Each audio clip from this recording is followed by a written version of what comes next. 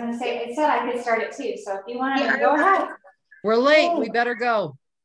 We got it. It's okay. I know, right?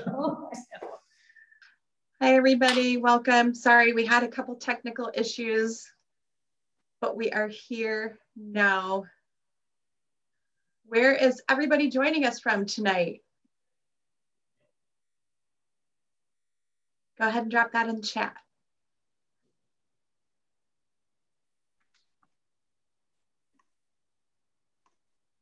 Maryland, welcome back, Mark. Oh, Tampa, welcome. Oh, we've got Ann Arbor, Michigan in the house as well.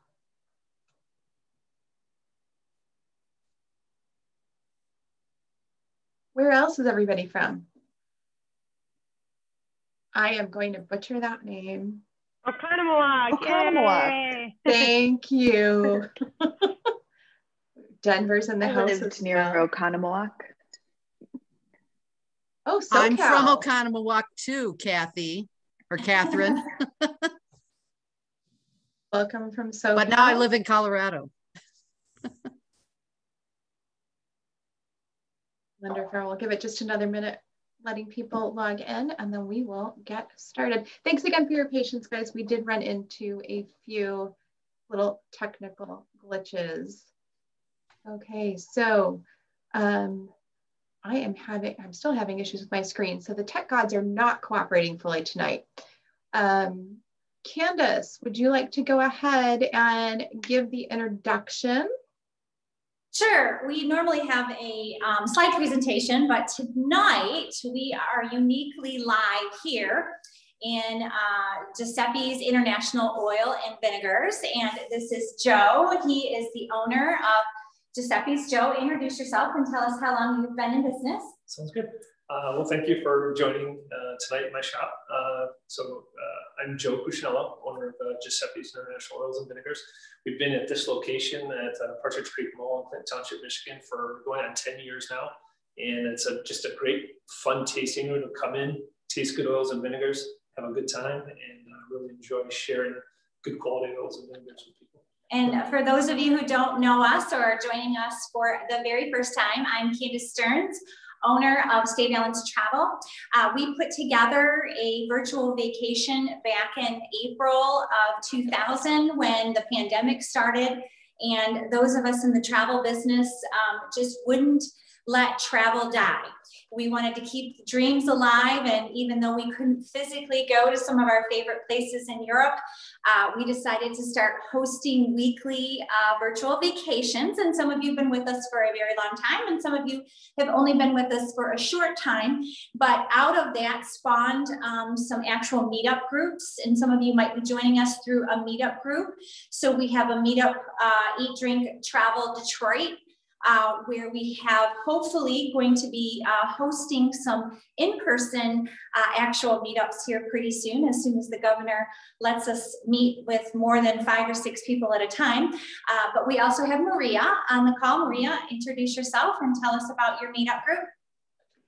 I have Eat, Drink, Travel, Greater Tampa Bay. So for those of you who are in the meetup group locally, we do have one that we are currently planning. So be sure to be on the lookout for March 24th. As soon as I get those details finalized, I will share that with all of you. Welcome, everybody. And then we have Angela on the call. Angela Isherwood, would you introduce yourself, please? Hi, yes, I'm Angela Isherwood. I'm from Wisconsin, so I run the Lake Country Meetup, and I'm excited to taste all these oils that Joe put together in such a wonderful package. So thank you so much for that, Joe. And then we'll also now kick it over to Heidi Feast from our Colorado chapter. Originally from Oconomowoc, Wisconsin. I know how to spell it and pronounce it correctly from the time I was a small child. Yes, I do. I have Benvenuto Travel Design Firm, and I also manage the meetup group for the Colorado Rockies. And we are hoping to have a couple events up here in Steamboat Springs, again, as soon as COVID restrictions allow, and then some down in the Denver area as well, and maybe some other parts of Colorado as we get going. All right, so we'll kick it back over to you, Maria, and you can introduce our lovely guest speaker who's going to talk about Greece and Italy and all things oil and vinegar. Welcome. Thanks again, everybody, for joining us tonight. I'm going to put all of our information too for where you can find us in the chat. And before we end tonight, let you know how you can save it so that you can keep our contact information so you can reach out with questions about these itineraries or even anything else that's going on right now in the world of travel, because it is an ever-changing landscape and it can be hard to try and keep on top of everything. So tonight, our guest is Christina Papavlosopoulos, who is a good friend of mine here in the Tampa Bay area. She designed our trip to take us part of Greece and Italy to let us experience the olive oil and how, where you can find and participate in the olive oil experience, I should say. You can find it really all over the countries, both of those countries, but the areas she's going to highlight tonight really speak to the olive oil and all things good food. Christina, I'll go ahead and pass it over to you. Thank you. Good evening, everyone. All right.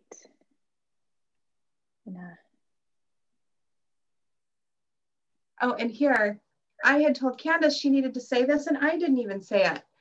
Kalos Irtheste, welcome in Greek to all of you for joining us tonight. I apologize, we really got a little thrown off with these tech issues. Thanks for bearing with us. Yes, and in Greek we say kalispera, good evening. And for my Italian friends, you can maybe correct me, is it buonasera? Is that correct? Yeah. Yes, yes. Joe, what do you say? Thumbs up. All right. Can you guys see my screen? We good? Yes, we can see it. Awesome. All right. Well, let's begin. So a little bit about what we'll cover this evening. So welcome to the Mediterranean. We're going to share some fun facts on each of the countries. We're going to be looking at Greece and Italy this evening, and the top places where olive oil is produced in both. We'll look at one particular unique mill, which has award-winning medical research based on the caliber of its olive oil. We'll introduce you to the tiny Italian town that gave us balsamic oil, Maserati, and Ferrari. And we'll also travel along on a custom 10-day culinary inspired itinerary, going beyond just olive oil to enjoy both countries. So just a little bit about me. Again, Maria introduced me, Christina Papavlosopoulos. That's a great Greek name, right? I am co-founder of Myths and Muses and Shafari. So Myths and Muses is our boutique destination company specializing in Greece and the Southern Europe region with various unique experiences. And Shafari is the first of its kind marketplace connecting women through join-in group adventures and retreats. So feel free to ask your travel advisors about our exclusive itineraries and special perks and pricing on either of our companies. So we'll begin with Greece. Welcome. We have 10.72 million people living in Greece currently, roughly. There are 6,000 islands total, but 227 are inhabited. The currency is euro. Originally, it was the Greek drachma, and it became part of the EU in 2001. And there are 7 main island groups: the Ionian, the Cycladic Islands, Dodecanese, Saronic, the Northern Sporades, the Aegean, and Crete is its own. And for those of you, if you're interested more on some of the basics on Greece, some kind of hidden gem places to go, Maria can probably pull that up for you guys at some point or put a link in the virtual vacation group. We did a Greece one in the past with some basics. So we're going to kind of focus on this itinerary tonight. Here are the island groups. We have, I like to show it because a lot of people try to say, oh, let's do Corfu and then Santorini and then Skiathos. And as you can see, it's all over the map. So it's really important to travel kind of, locally within the group. So the Ionians are off to the west, the Saronic, Cycladic. The Cycladic ones are probably the most common that you've heard of, Mykonos, Santorini, and that sort of thing. So it's nice to kind of see them all on the map. And then switching gears to Italy, much more populated, 60.3 million people living in Italy today with 20 regions. Also, the currency is euro, used to be the Italian lira. They became part of the EU in '99. And we'll mainly focus on the regions of Emilia-Romagna, where Modena is, Campania with the Amalfi Coast, and Toscana or Tuscany. And we're going to focus on Siena and Montalcino. And here you can see the various regions. We have Emilia-Romagna, where we'll talk about Tuscany, and then down here, Campania is where the Amalfi Coast is. And a lot of people just kind of like to see it all in relation on the map. Here's Italy in comparison to kind of the Adriatic coast, and Greece here. And actually over here to the west is where Corfu is and the Ionian Islands. And you have a beautiful view to Albania from different parts of Corfu from there.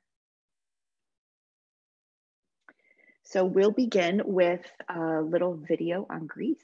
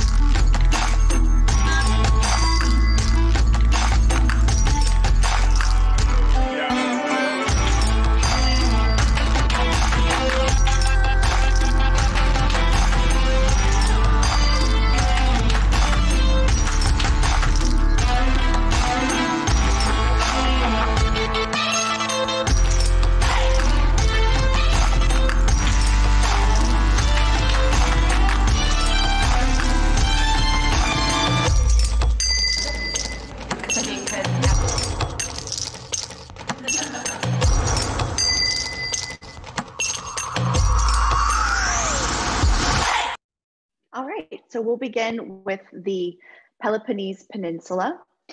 This region accounts for 35% of the olive oil production.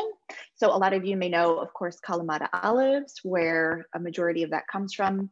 You probably know the village of Sparta and many other ancient villages in that area. And the Peloponnese is really beautiful. It's known for its, authentic B&Bs to luxury 5-star resorts.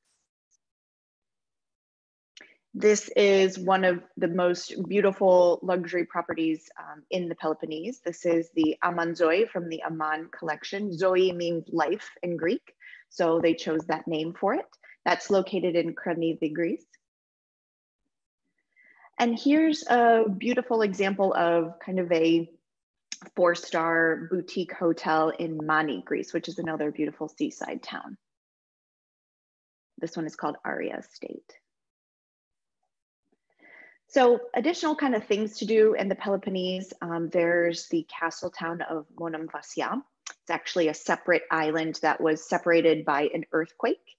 So there's a little bridge to it and you can visit the medieval castle. You can follow the towns in ancient history and ancient literature, like Mycenae in Homer's Odyssey. You can visit Epidavros, the ancient theater, the seaside town of Nafplio, the Corinth Canal in ancient Corinth, and Mani, which was the village I showed you before. Or you could visit the Vlichada cave. So there's really beautiful things to do all along the Peloponnese Peninsula. Corfu is another region. It's an Ionian island. It only accounts for about 5% of the olive oil production, but it's known for its family-friendly atmosphere and a really cool Venetian fortress. So this is actually a hotel lobby of the Domes Hotel in Corfu, and this is a living 2,000-year-old olive tree that was built around it. And this property was actually owned by the Onassis family, and it was where Jackie O frequented and spent her summers when they were together. It's known for its famous Blue Bar, which hosted a lot of dignitaries back in the day. So we're gonna talk about one of my favorite places to go in Corfu. It's an olive oil mill called The Governor. tell you about that here.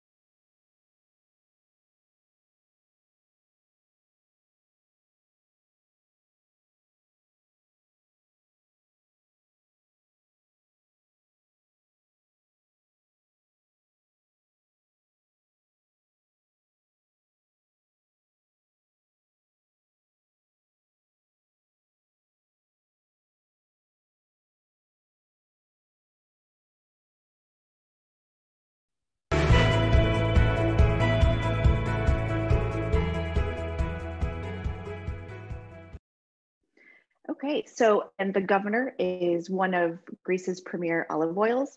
It's known to have 10 times more polyphenols than most olive oils, which contain a lot of anti-inflammatory, antioxidant qualities, and it's been used in treatment of diabetes, Alzheimer's, breast cancer, and lung cancer. So it's pretty cool. They're using that in medical advancement. So another site to see in Corfu is the Achilleon Palace, which was the palace of Princess Sisi, the Empress of Hungary. So this was her kind of summer place and a place to get away when she was ill. They wanted her in a more temperate climate, so they brought her to Corfu. So other things to do, as I mentioned, visit the palace and the courtyard of Muses. You could enjoy a cocktail in the Blue Bar, where I mentioned celebrities, dignitaries, and royalties shared at the Domes Hotel. You can discover the island by bike, set sail on a day cruise with lunch and drinks, or climb the fortress of Corfu town, where, as I mentioned in the beginning, you can actually see where Albania is. So the last Greek destination, which is where we'll build our begin our 4 days of our itinerary, is Crete. So that accounts for 30% of the olive oil production in Greece. It is the largest Greek island. It's about 4 hours coast to coast. Really unique culture and cuisine in Crete. If anybody's been to Greece and has had Cretan food, you can kind of tell the difference. It's famous for its mountain villages, Minoan ruins, and beaches. The Minoans are credited as being the first European civilization, actually. And the second largest region for olive oil production, where there are many organic farms, vineyards, and olive oil estates that you can visit. So this is where we begin our itinerary. So we'll start you off with 4 nights in Crete at an old Venetian palace converted to a boutique hotel in Old Town Chania. So in Chania, a lot of the Italian families that were wealthy came to eat summer homes. So there are some beautiful mansions and estates that are now hotels. While you're staying in Crete, you'll dive into an olive oil and culinary experience at an 18th century olive oil mill, and you'll cook unique recipes with Cretan herbs. And then lastly, you'll set sail on a wooden boat to the island of pirates, Rambuza, and this Balos Lagoon, where you'll swim and enjoy lunch on board. So here are some views of inside the boutique hotel in the Venetian mansion. And of course, beautiful rooftop views to the old town and harbor. And here is Balos Lagoon, where I mentioned you'll take a boat ride there.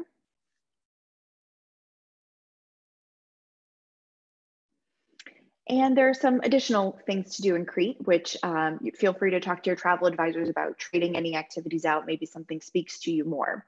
So there's an organic farm and a cheese workshop. There's some uniquely Cretan cheeses like mazithra, which are just so delicious. Beekeeping at a local apiary, wine tasting at a converted monastery. There's a beautiful gorge and waterfall. So there's hiking and active things if you're into that. You can do lunch in ancient villages like this one featured here. There are a few beautiful colored villages, like taking a step back in time.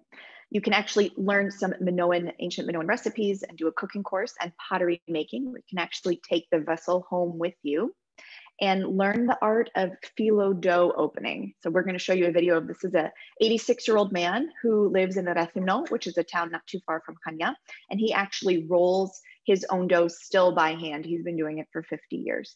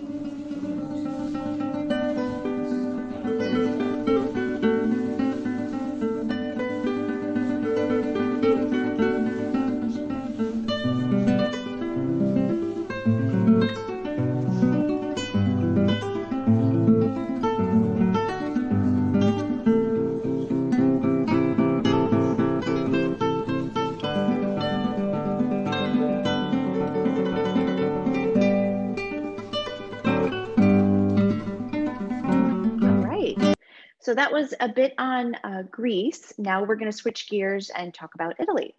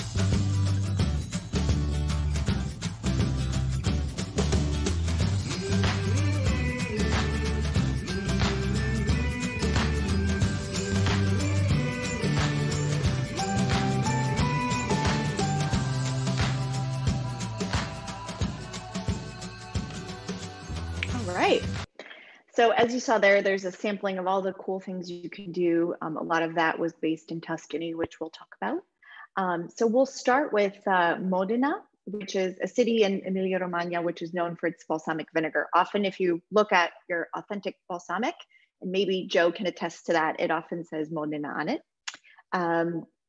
The town is also known for its auto producing prowess. So they're known for Maserati. It's where Ferrari is from. And it's also a foodie haven. The Osteria Francescana restaurant by Massimo Bottura has 3 Michelin stars, and people come from all over the place to eat in this little town. One of the dishes from his, I thought that was super cool, the way it looks like a fish. All right, then Puglia and Calabria. It's known for 82% of where the olive oil is made in southern Italy. So 68% of it is specifically in that region. So this is a photograph of Puglia. These are the Trulli homes, Trulli di, I'll probably say Alberobello. And these are specific homes found in this region. Another view of beautiful Puglia by the sea. So beyond the southern area, the remainder of olive oil production is mainly in Sicily, Campania, and these other regions. Tuscany only makes up for 3%, but it still is a beloved place to visit because not only for the olive oil production, but for the wine and in general, its culinary tours. So these are actually photos that I took when I was visiting at this gorgeous property. So we'll add on to the 4 nights in Crete with 3 nights at this property near Montalcino at a 17th century farmhouse estate turned into a luxury boutique hotel called Lupaia. It's gorgeous. From here, you'll explore Pienza. You'll see the famous cypress-lined road where parts of Gladiator were filmed. You'll visit a local pecorino farm and sample fresh cheeses, breads, and spreads. And also enjoy a local wine tasting another day, the famous Brunello di Montalcino wine. If anyone's big on Italian wines, I'm sure you'd probably know that. It's one of the most famous wines from the Tuscan region. And you'll also get to visit Montalcino. Here's another view of the hotel. So this is actually, again, photos from when I was there. I actually captured this guy. He was coming up fresh from the garden right underneath the farm. It's set on a hill. So all the animals in the garden is actually beneath, and they by foot go up and down every day. He's bringing up some fresh basil from the garden. And this was my group, my family. We did a tasting there, and it was just incredible. Fresh. I mean, it doesn't get more farm to table than this. In Pienza, that's a beautiful town nearby. This is actually a picture of what the shops look like in there. They have cheese and tons of olive oils and things on the shelves. And it's still a beautiful, quaint town. And here you can actually see the cypress-lined road where it was filmed from the Gladiator on when he was dreaming of returning home. And this is a view from Pienza. You'd be able to see something like this there. So then you would continue with a wine tasting. This is in the Montalcino, again, area. You can see the kind of mountains and hills behind. And it was just a very authentic, tasting. As you can see, the dogs and the animals come right up to you. It's just a simple table, but set out in nature. It's not a fancy tasting room, but it's just super authentic. It's still a family-owned business. They explain how they make the wine. You can go directly into their cellar, and it's just an amazing private experience. And other things to do in Tuscany, as you can see from my goat friend here, you can visit a cashmere goat farm, see how that is made and what kind of goats they use for that. Medieval castle and crystal workshop. There's truffle hunting with trained dogs, hands-on pasta making experience. You could meet a modern day Geppetto and his workshop, and a farm to table under the Tuscan sun lunch. So there's many things to do there. I'm interested to know if anybody wants to write in the chat, how many people have already done, Italy or Greece? Is it a bucket list for you? Have you been once? Have you been twice? I'd love to know. And lastly, one of my favorite places in Italy is Ravello. So many people know of Amalfi and Positano and the famous towns, directly along the water. But Ravello is my favorite place because it's really a gem. It's set further above the coastline and just offers incredible views, and it still has a very old world appeal. It's known for its famous Villa Cimbrone and the Terrace of Infinity, which have recently been featured in Wonder Woman and the movie Tenet, if anyone saw that and understood it. But there were scenes in that as well. So in Ravello, we're going to start with 3 nights at a converted convent with sweeping views of the Amalfi Coast. So that, I believe that building was made in like the 1280. You'll explore the grounds of Villa Cimbrone, followed by an evening pizza making and wine tasting experience. In Italy, wine is always part of the experience, no matter where you go. And you can take in the colorful coast by water as you cruise the Amalfi on a private boat. So here's it doesn't even do it justice in pictures, but here's a picture of the Terrace of Infinity, which is set on an incredibly steep cliff off of Villa Cimbrone's property. And that's actually a scene from Wonder Woman with a lot of CGI, but you can still tell it was filmed there.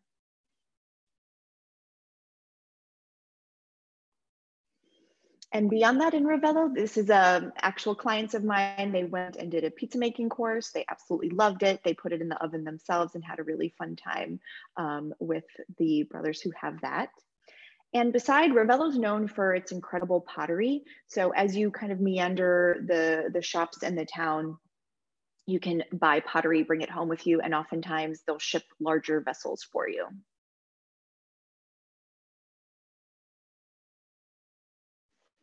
Here is, if you're interested in a 5-star property, this recently made Travel and Leisure's top 500 hotels in the world. It's the Palazzo Avino, and it's also a beautiful property. If you don't want to stay there during the duration, you could at least go for a dinner or a drink and experience its beautiful terrace there. And on your last day, I think it's absolutely necessary you see the Amalfi by boat. So you'll go along the towns Maiore, Preano, and see all of the beautiful towns while you enjoy some Prosecco on board.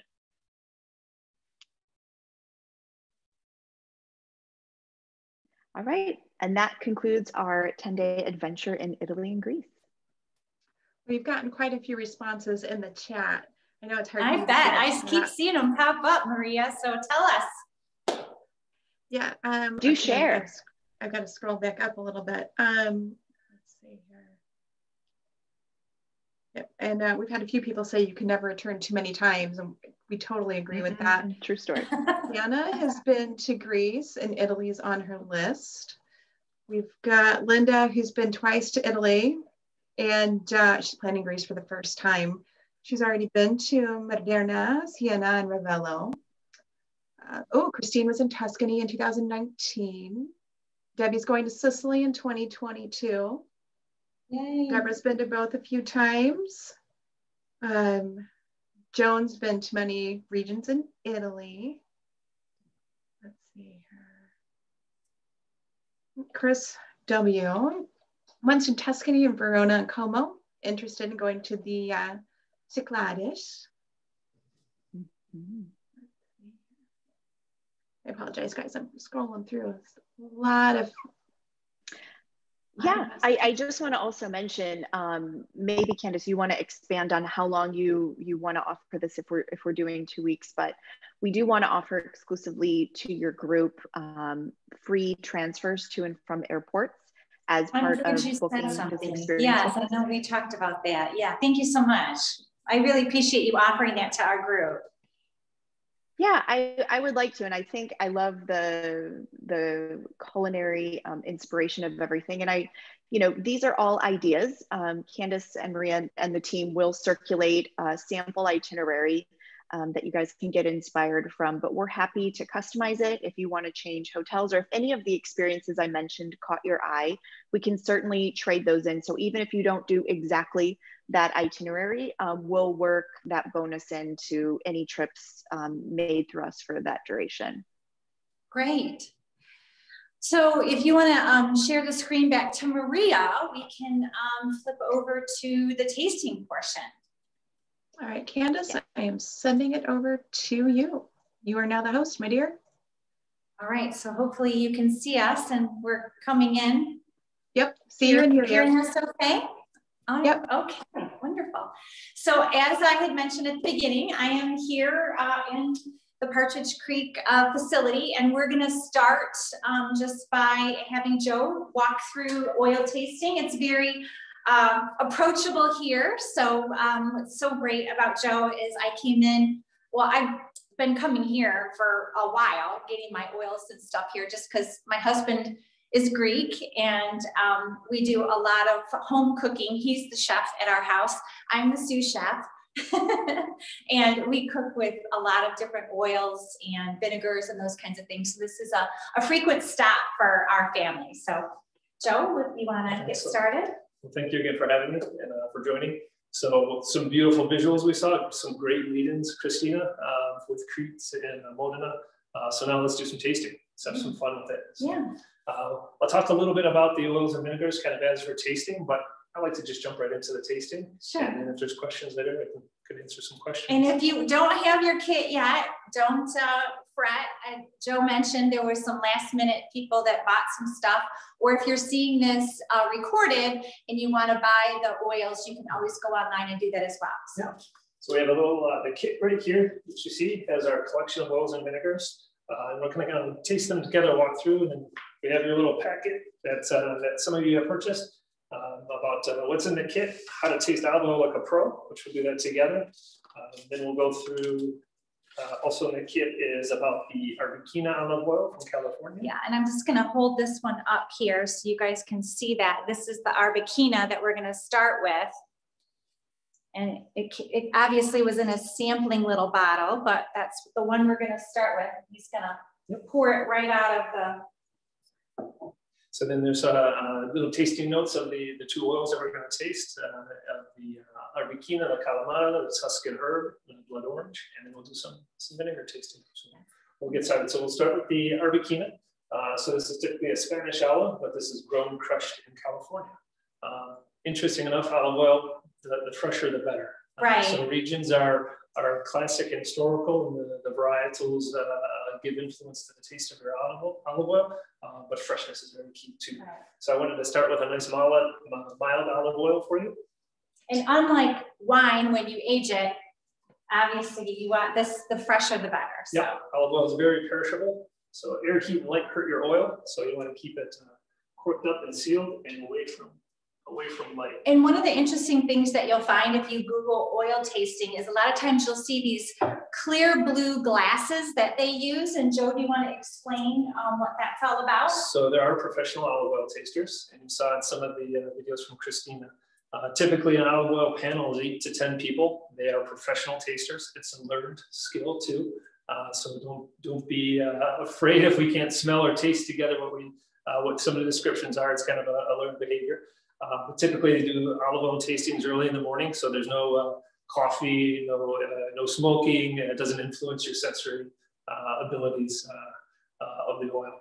And they typically use blue olive oil tasting cups because olive oils have different colors. Let's see if I can. These are the two we're going to taste here. There's the Kalamata, which is a little darker green, and the Arbequina is a little bit more yellow. The color doesn't mean it's a better quality or not. It's just the different varietals of olives, and sometimes they're more bitter if they're darker. But it doesn't mean it's a better or worse oil. And those blue cups are there so that you don't see the oil and prejudge it before you actually taste it. So, okay, so we poured our Arbequina. Everyone's kind of on the same boat. Who's got the tasting kit? So now we're going to kind of step through how to taste olive oil like a pro. Okay. So we poured a couple tablespoons into our tasting cup. We're going to cup it with one hand. What we're doing is we're trapping in the aroma of the olive oil. And we're going to take our other hand and kind of rub the bottom. And what you're doing is you're just warming up the oil. You're just kind of swishing it around. You can see, I'm trying not to get oil all over my hand. Okay, once you warm it up, you keep your hand cupped. You don't want to release that aroma. And you bring it to your nose and you smell it.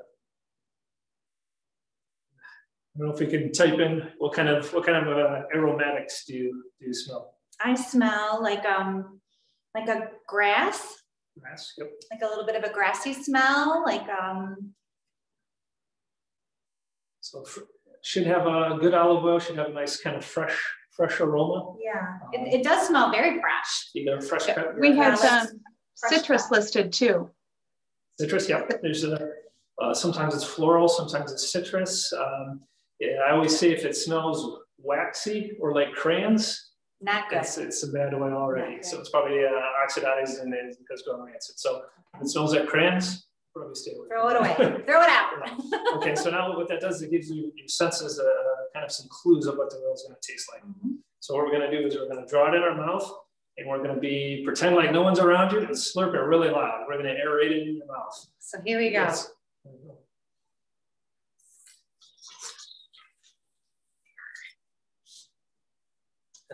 And then swallow it. What you're doing is so it gives you that coughing sensation, and that's a good thing. Your eyes might water. He said when we did this for the very first time, I started coughing, and I was like, "Oh, don't think I have anything. I'm okay." So that method of kind of aerating is called stravaggio. Okay. It's you're essentially atomizing or vaporizing it. You're coating all of your saliva in your mouth with that olive oil to give all your senses the ability to taste it. Yeah, and it's a little bit of a creamy flavor that I think this one particularly has. It's light and creamy. The Arbequina typically has kind of a creamy texture. That's kind of a note of the varietal itself. But as you taste different oils, some of them are. It's funny to say it's not the texture to touch, but the sense in your mouth has been creamy. Right. So that peppery feel that you get in the throat, that's actually a good sign. Christina mentioned the polyphenols. So those are your healthy antioxidants that good olive oil has. So a grocery store olive oil, you can find some good ones in the grocery store, don't get me wrong, but But a lot of those are refined oils, and typically they're depleted of polyphenols, so your health benefits, your true health benefits. So you want good fresh olive oil, picked at the right harvest, crushed and processed and extracted in the right method, will give you higher polyphenols. Early harvest olives give you higher polyphenol counts as well. But consuming olive oil for the pure health benefits, good fresh extra virgin olive oil is very important. And that lingering feel you get is a good sign also. So. Yeah, a little bit of a warm, creamy feeling. So, all right. So we're going to move on to the next one. So we're going to move on to the Kalamata from Greece. Again, it's a little darker here. Again, the color doesn't mean it's any better or worse. Just a different color. We'll do a little heavy pour. Yeah, heavy. All right, you want to take us through this one? Yeah, so I'm just warming it up as he said before, and I have it cupped. It's kind of hard because these cups are a little tiny, but you can figure it out. I've done it a few times with these cups. So. Yeah, he's a pro. I'm still getting oil all over my hand when I'm doing it, but bear with us. So again, we're covering, trapping in the aroma. As you heat up the oil, it's going to release some more aromatics of the oil itself. 20 seconds swishing it around, bring it to your nose. I smell pepper.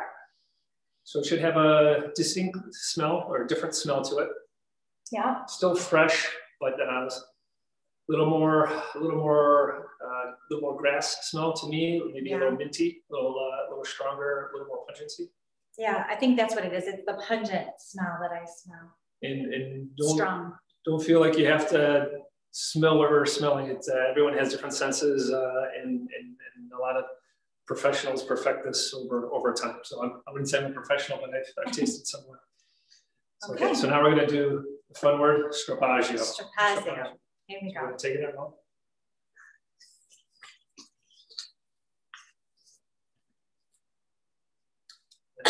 How's this one? Okay. Hot. Ooh, there is some heat in the back of the mouth.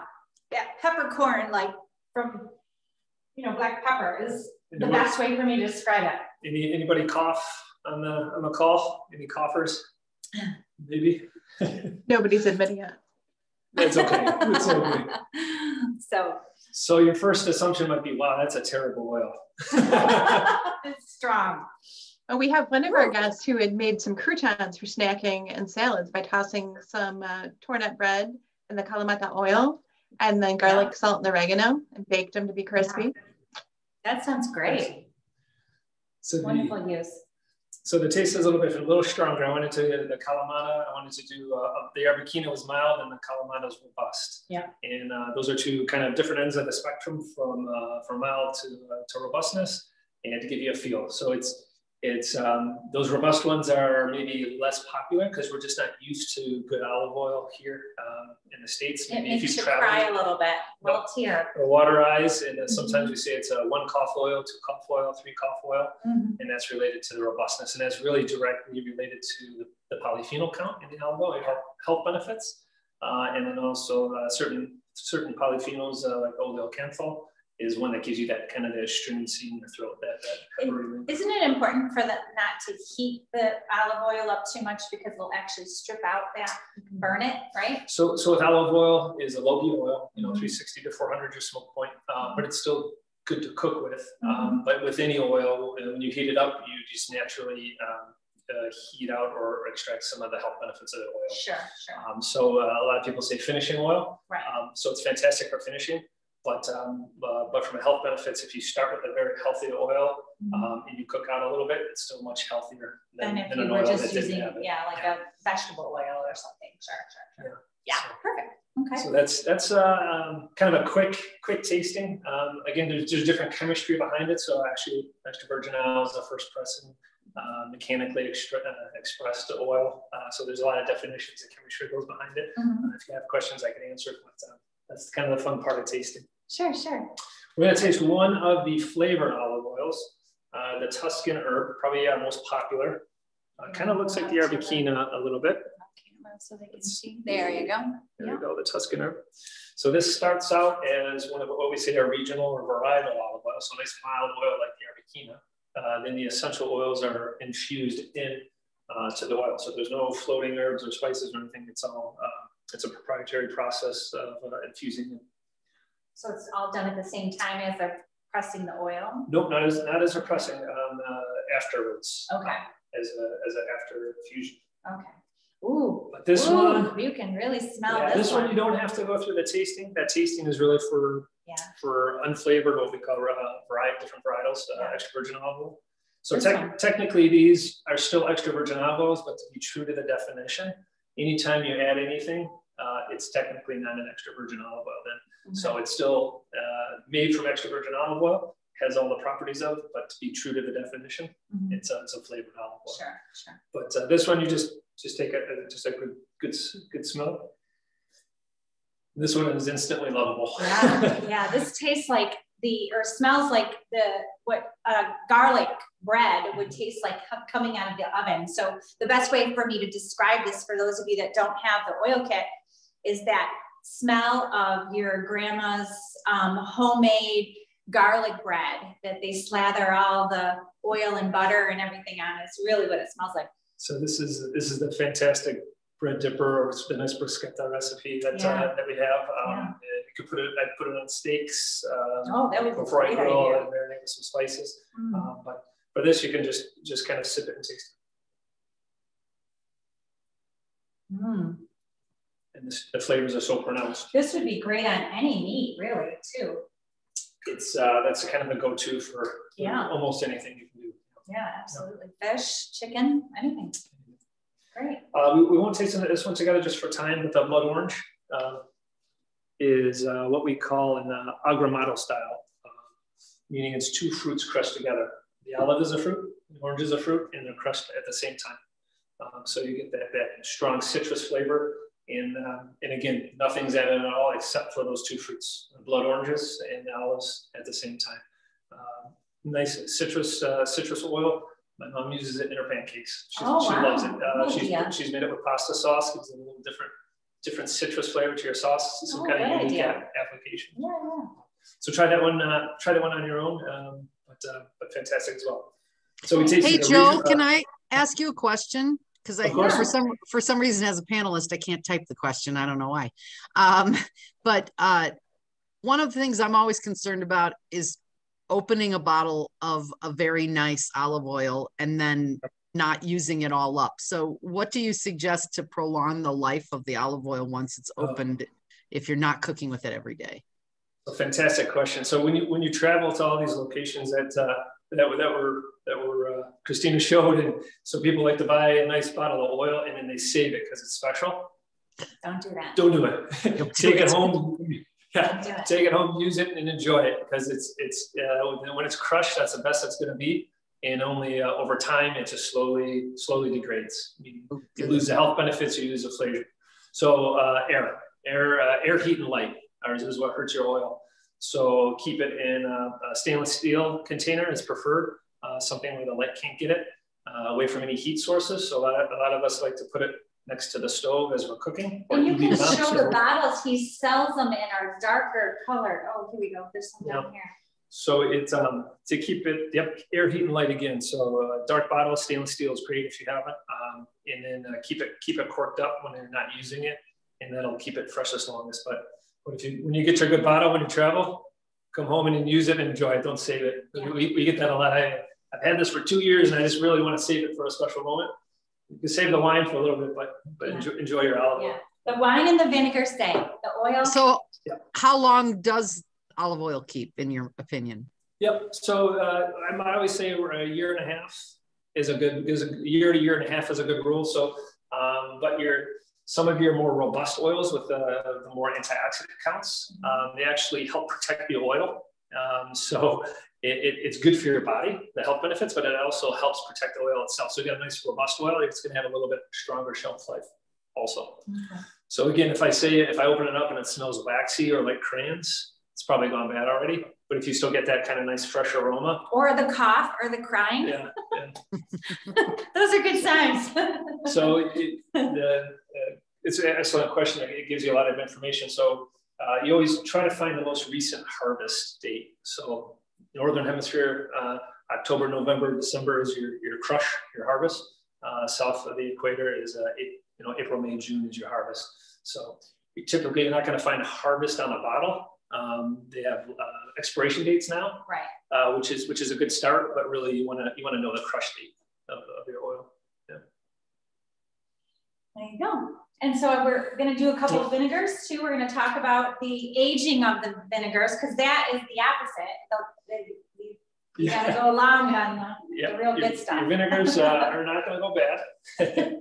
So you can buy a nice bottle from Modena. Yeah, this is our traditional 18-year dark balsamic.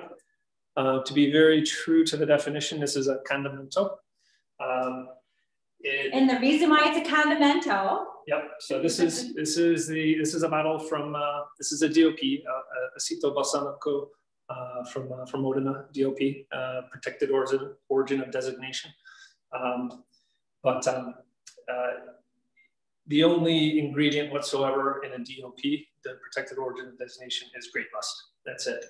And it comes from the two towns in the world, the one that Christina showed us in Modena, and the neighboring town, Reggio Emilia. So those are the only two towns in the world where true balsamic vinegar comes from. And if they say it's balsamic, it's really not. It's like calling champagne or sparkling wine champagne, right? Yep, like the true champagne comes from the Champagne region of France. But yep, similar. So we are tasting a traditional 18-year dark balsamic. To be very literal, it's a condimento. It's very close in density and sweetness as a DOP from Modena. But it's a condimento. It has a little bit of wine vinegar in it to kind of speed up that fermentation process. So our balsamics are aged in wooden barrels. You take the grape pressings, the grape musts, and you put them into wooden barrels, whether it be oak, chestnut, mulberry, ash barrels. And as that balsamic vinegar is aged, and I don't know if we can see that picture up there. Yeah. There's different size barrels, and over the years, the seasons, the barrels expand and contract, and it pulls some of the character from the barrels into your balsamic vinegar, and that's how you get some really rich food. So we're gonna pour a little in a cup. We're gonna drink it, but we're gonna let it sit on our tongue for a little bit and just kind of let it dissolve in your mouth, and then swallow it.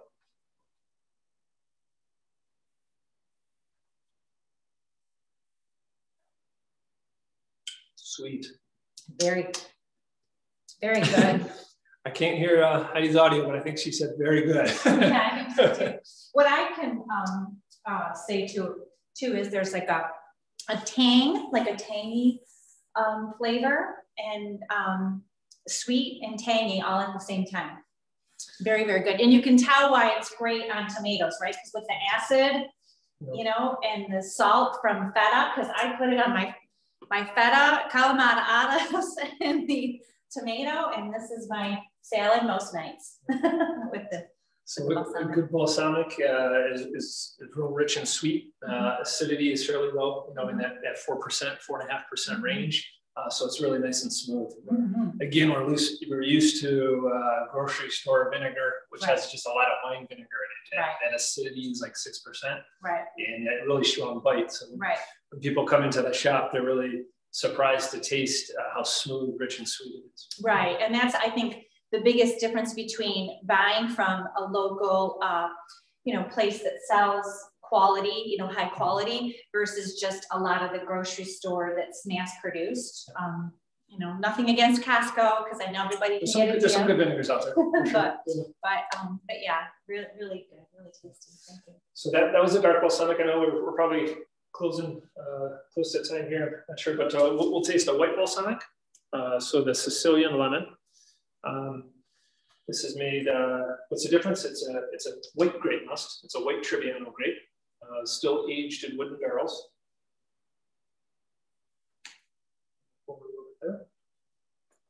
Again, this is a white balsamic. Oh, you can smell the lemon. Woo. Even in the smell, you can smell it just a little bit more acidic. Yes, and that's my favorite. I think I was telling you how I love sour everything. Lemons in the morning with my water, so very good. And you can actually put this in sparkling water, a tablespoon or two in your sparkling water of our balsamics, and it's just a nice refreshing drink and healthy. So, all right, so we'll put this on our tongue and let it dissolve. Mm. You really taste that citrus and all the pucker power. Yep. The pucker power from the lemon. We say sweet and tart. Yes, like a sweet tart. Ooh, that's yummy. So those are a couple examples of our balsamics. Right. Yeah. Wonderful. So are there any questions that we have in regards to any of the oils or the vinegar? Yeah, there are a few. Let's see, I've got them written down here. So, oh, I'm sorry, the oil and vinegar. No, you were answering them as some of them came in. So that was great. Okay. Perfect. We do have a few questions though for Christina that came in. Sure. But before we get to that, is there anything else you wanted to check or add with that before I like switch back to the trip portion? No, I think we're good. We just wanted to make sure everybody had an opportunity to ask questions and know that if you still want to order the oil or the vinegars, it's obviously available on the site too. Yeah, and we'll send that link out in our follow-up from the virtual vacation as well.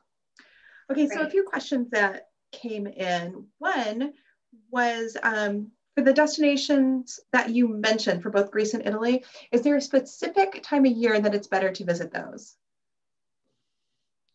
That is a good question. It depends on what you're looking to do, how you want to spend your vacation. If you're a beach lover and it's really important to do, you know, the cruises and things like that, I would say stick within the kind of May to September range. Summer is very hot and is very crowded. July and August are the most popular months, and with popular and tourism also comes the price. So I personally recommend to, you know, when I like to go, what I recommend to friends, family, and my clients is like May and September are really lovely. It also depends on if you're interested in visiting in winter. Greece has lovely mountain villages and is really beautiful. Athens is gorgeous at Christmas time. As many of you saw, they just had snow, which hasn't happened in like 12 years. So yeah, I mean, it's just the fall, the change of season. There's really, I'd say Greece is beautiful year round, but people tend to go spring and fall. Okay. And then another question that came in was, all right, one of our guests mentioned about visiting the Cycladic Islands. And so what's the best way to visit them? Great question. To the Cycladic one specifically? Yes. Yes. So I always recommend everybody, you know, it's a bucket list trip for a reason. There's a destination you've been pining for, be it Santorini often is at the top, or Mykonos. I recommend taking one island that you really want to visit and combining that with another island or two that might be a little less popular, just to get a really authentic experience. And also to, you know, the most popular ones, again, will be the priciest. And sometimes they're not as authentic. So I love combining Mykonos or Santorini with islands like Naxos. Naxos actually has some really cool ruins. It's known for its marble. It has gorgeous beaches. I also love Syros. It's a little more cosmopolitan. It's actually the capital of the Cyclades. A lot of Greeks really live there year round. So you get a very, you know, kind of local feel going there. I mean, there's so many, Sifnos, Amorgo. I could go on, but I would say to get the most authentic experience and best value for money, mix some of the lesser known ones with one or two of the ones that you really want to go to, depending on time. And don't try to do too much at once. Enjoy where you're at. Ferry rides take 4 or 5 hours. You know, it's just stay at least, I always suggest staying at least 3 nights if you can, to really get a feel for the place.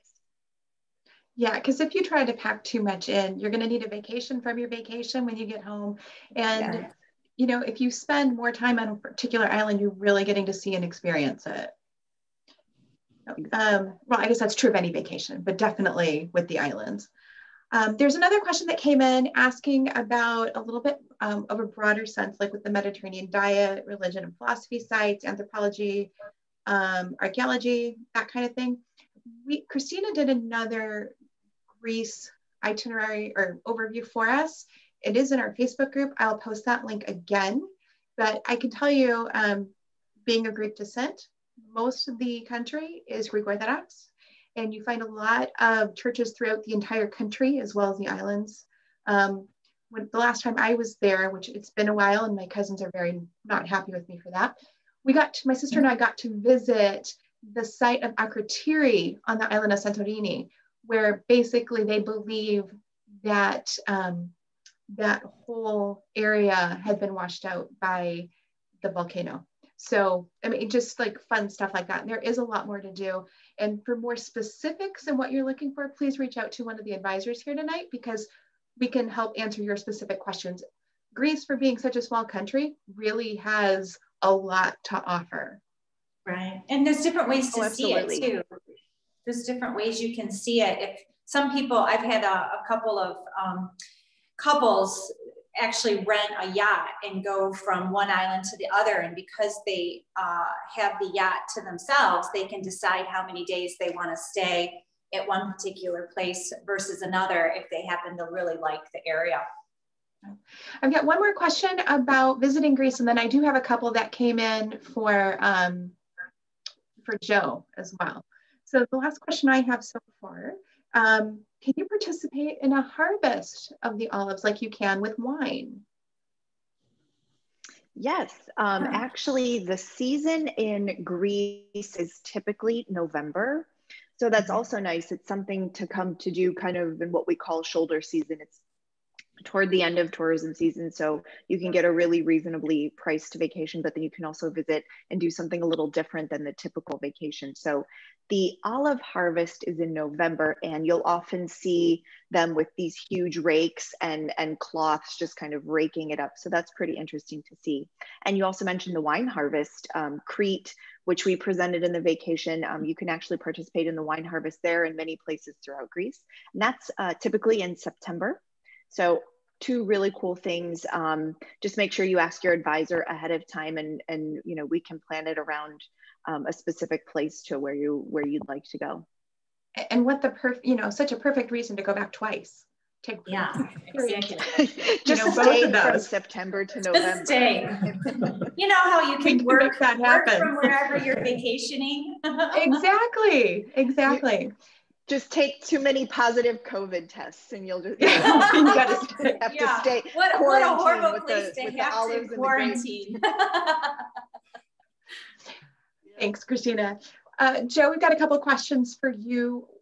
One of our guests was asking if you could repeat how long the balsamic vinegars will last on a shelf. Yeah. So true balsamic vinegar is indefinite. It's not going to go bad. It's just grape must. That's the only ingredient. So you don't have to refrigerate it. You don't have to store it. And you've had some of these. These are some older ones. Yeah, so this Modena is actually aged 25 years. And this is a 18-year from originally as well. So indefinite shelf life for vinegars. Okay. And Joan is asking, she said she lives in California and has heard that some of the California olive oils surpass Greek and Italy. What is your opinion? Yeah, no, it's a great question. So we classically think of Italy and Greece as like the olive oil, and it's true, it's fantastic oil. But you can make good oil. You can make good oil everywhere. But there is some really good groves and mills in the States here. California in particular has its own California certification as well. So they're really pushing the quality in California. They have some good oil. That's where this Arlequin is from, actually. So yeah, so freshness is key, but the unique thing about olive oil is it picks up the surrounding vegetation. So certain regional areas will have different flavors to them. So that's what's fun about the locality of the region of it. Yeah, the terroir makes a difference. So. And we've got another question. Is there any difference in care or storage between balsamic vinegar and glaze? Ooh, good question. So your glazes, if you get a glaze in a store, definitely read the label. A lot of times they put thickeners, homogenizers in them, and just a ton of sugar. And it's like a really manufactured product. Whereas balsamic vinegar, true balsamic, right, is all it is great pressings, and it gets thicker as it ages. You can actually reduce your balsamic, we say low and slow on a stove, and thicken it up a little bit. And that's like your own reduction. So I guess I can't say from a grocery store, you know, what they put in them that might have a shelf life or they need to be refrigerated. So that's a tough one to answer. So check the label. Check the labels. Yeah. Typically, I try to get a clean label, right? Less ingredients and everything you can pronounce, and as healthy as you can. Stuff you know what it means. Yeah, exactly. Hopefully I answered that well. Yeah. Well, unfortunately, not all things are, fortunately or unfortunately, depending on how you look at it, not all of these are created equal. Yeah. Do I have any last questions from those of you who are still on with us? Okay, again, for those of you who are interested in checking out Christina's prior webinar with us on Greece, I'm putting the virtual vacation link again in the chat. Actually, hang on, my computer's acting up. There we go. And I also have put in the information too on how you can find us if you're local for the meetup groups, as well as where you can find us online and how to contact us through our email. I'm going to copy and paste that back in. Christina, Joe, thank you so much for joining us tonight. We've gotten a lot of positive feedback in the comments that people thought this was great, and it was. And again, for those of you who were not able to purchase the kits ahead of time, we will send the link out for that in the follow-up on this. We have, I apologize, I apologize. My computer tonight is not behaving well. A perfect way to spend a Tuesday night, tasting from around the world and seeing beautiful sights and places we hope to all go very, very soon. Yes, sooner versus later, right, Heidi? Exactly. And there are still places, for those of you who are comfortable traveling now, there are places that are open to tourism. Please reach out to your advisors. We're happy to answer your questions on that, as well as help you book those locations. Our next virtual vacation is going to be on the 18th of March. We are going to South Africa.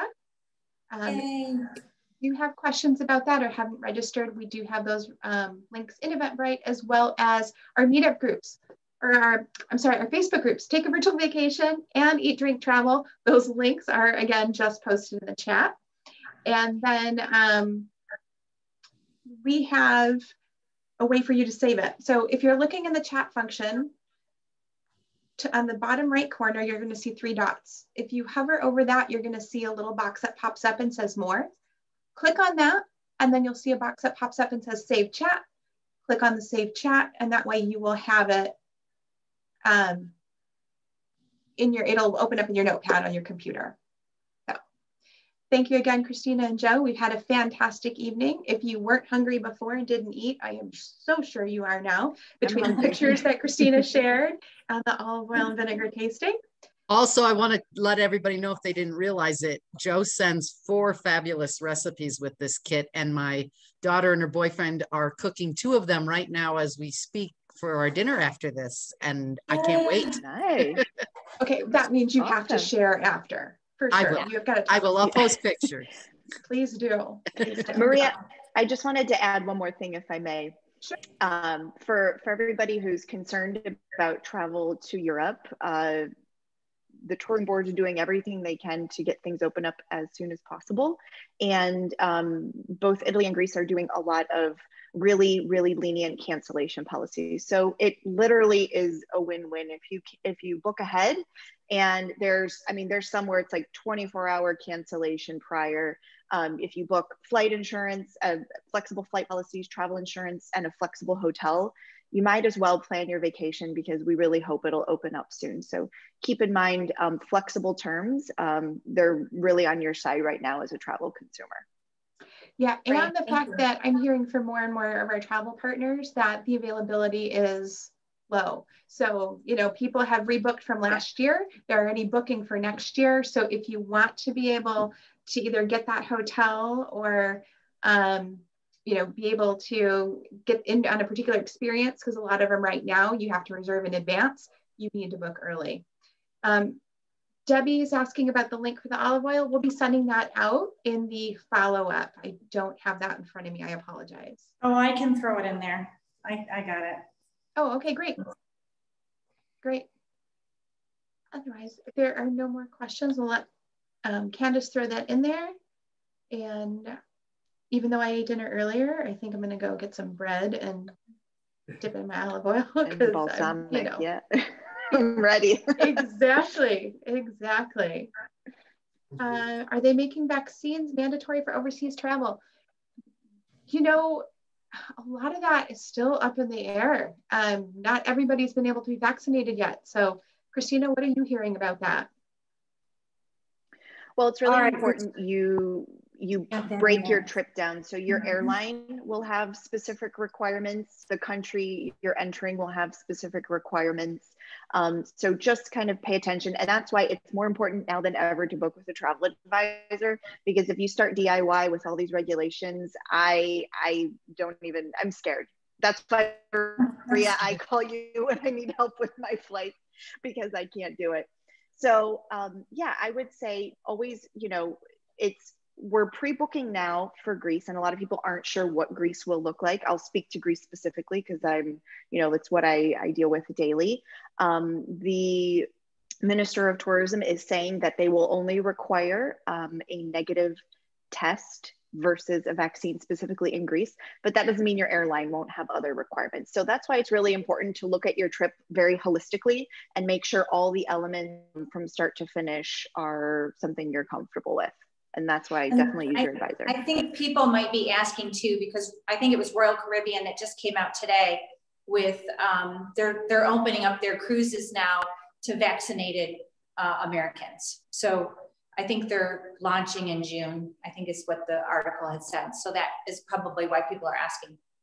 Yeah, and keep in mind, even if you book today, that doesn't mean that when you travel, those requirements are going to be the same. Right. Those are, and that's what we can really help you stay on top of. Okay. Great. All right. Thanks again, everybody, for joining us. We've had a fantastic evening. Join us again on the 18th of March when we visit South Africa. And again, you can find the links to those either in the Facebook groups or through Eventbrite, or reach out to one of us and we'll be happy to send you the link. Have a good night, everybody. Bye. Thank you.